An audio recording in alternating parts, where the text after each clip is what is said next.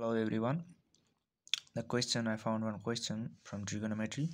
If sine theta 3 sine theta plus 4 cos theta equals to 5, find the value of cos theta. We have to find the value of cos theta from this equation. It means that we should have to change this sine theta in the term of cos, in the form of cos theta, because we need to find the value of cos theta, so that sine theta can be written as root under 1 minus cos square theta.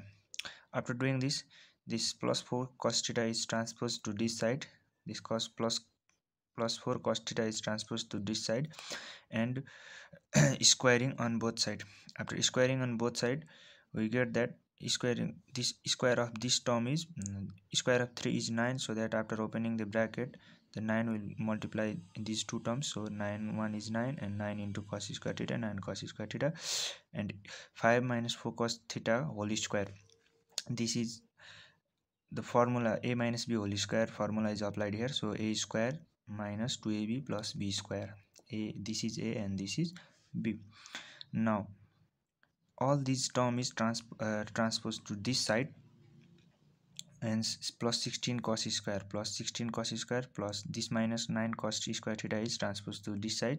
So plus 9 cos square theta minus 40 cos theta plus 25, and this 9 is also transposed to this side. So minus 9 equals to 0, and 16 plus 9 is 25 cos square theta minus 40 cos theta plus 25 minus 9 is 16, and this can be changed into the a minus b whole square form, so that it's arranged in this form.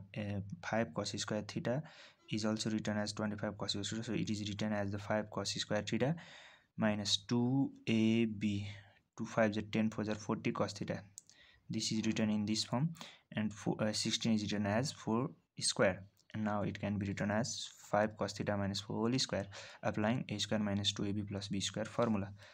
5 cos theta minus 4 equals whole square equals to 0. Then this square get cancelled, because here it is 0. Rooting on both side, you can square root on both side. Now 5 cos theta minus 4 equals to 0. So 5 cos theta equals to 4. Therefore finally cos theta equals to 4/5.